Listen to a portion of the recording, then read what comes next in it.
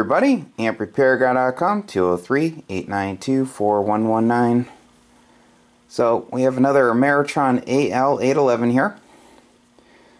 So noticed the plate choke windings are coming unraveled at the top, so I will take the parasitic board off and resecure the windings with some super glue.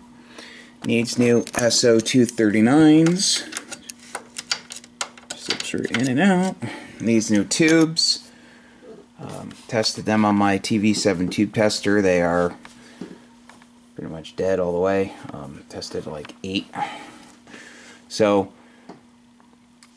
I'm going to redo the straps going to the anode caps because it's pretty frayed. Let's see over here. I'll add gas discharge tubes, base of the socket. Clean the rotary switches and do whatever else is needed. Also remove the metal oxide varistors. And that's about it. So stay tuned. I'll see you guys in a bit. Okay, so I'll go over everything I did here. So I replaced the meter protection diode. I shorted. Repaired the windings at the top of the plate choke. Resecured them with super glue. Took the parasitic board out, obviously, to do that, and I replaced all of the straps. Other ones were pretty frayed. Took out the metal oxide varistors. Back there, I had to take the wall out, the shaft out. Replaced the SO239 connectors. As you saw, they had no grip. These are the new ones. Nice and tight now. I've also seen a lot of times where the screws are loose. I always tighten them up really tight with a screwdriver, then go inside with a 1/4-inch wrench, snug them up real good.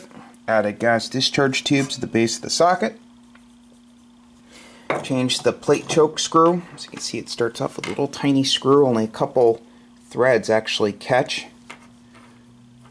So I put a longer one in.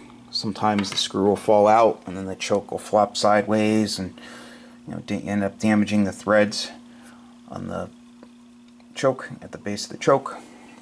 So tighten up on some hardware throughout the amp, touched up on some solder joints, and this is good to go. Got a brand new set of Pentalabs 572B tubes.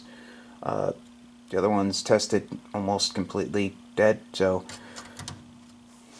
like 2 of them were like a 9, one was a 10. Good tube usually is like around 35, 36. New one's about 50 on my TV7 tube tester.